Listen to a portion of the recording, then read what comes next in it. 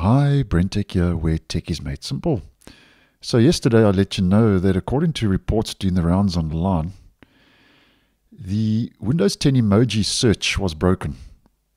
And every time you did a search, it says we couldn't find this one. And that was due to reports saying that the latest Patch Tuesday update for Windows 10 was causing this issue. And when I posted yesterday, Microsoft had not confirmed the issue.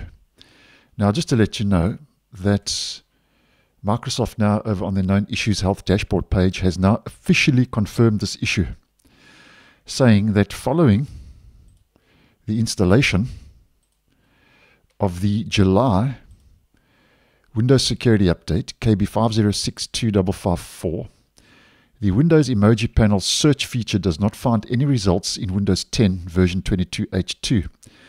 Microsoft mentions that any attempt to search within the panel results in an error message indicating that no results were found, such as we couldn't find this one, as I've just demonstrated. Now, Microsoft does say that the workaround is that the emoji panel remains accessible by pressing Windows and the stop key, or the full stop key, and emojis can still be selected manually, according to Microsoft, but obviously the search is broken. So that's their workaround for now.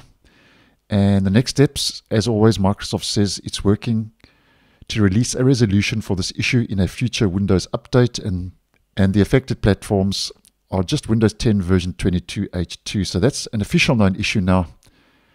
We couldn't find this one.